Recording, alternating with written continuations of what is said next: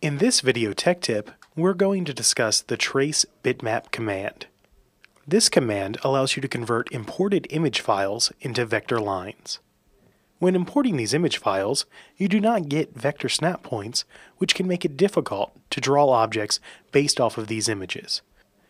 In this example, I have imported an image of a floor plan. As you can see, it would be difficult to draw accurate walls based off of this image because it does not have snap points. However, this image can be converted to a group of vector lines with snap points. With the bitmap selected, go to the Modify menu and select Trace Bitmap. In the Trace Bitmap dialog box, you need to set the thin line threshold and the collinearity sensitivity. The thin line threshold sets the maximum number of pixels to be recognized as a single line, and the collinearity sensitivity sets the segment size and accuracy of the trace. Depending on the quality of your image, you may set these options higher or lower to produce the best trace. In this case, the image I'm tracing is fairly high quality and the default settings should work fine.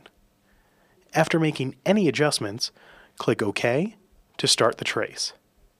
Depending on the complexity of the image, the trace can take as little as a few seconds or as long as an hour. The Trace Bitmap command has created a group of lines based off of the image. We can now draw over top of this group using its snap points as references. Next, I will set the layer options to Gray Snap Others and create a new design layer to draw on.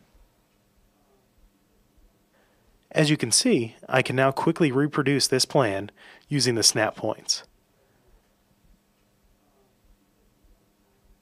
The Trace Bitmap command can really speed up your Vectorworks workflow. Thank you for joining us, and don't forget to visit kbase.vectorworks.net for more video tech tips and other technical info. Thank you, and have a great day.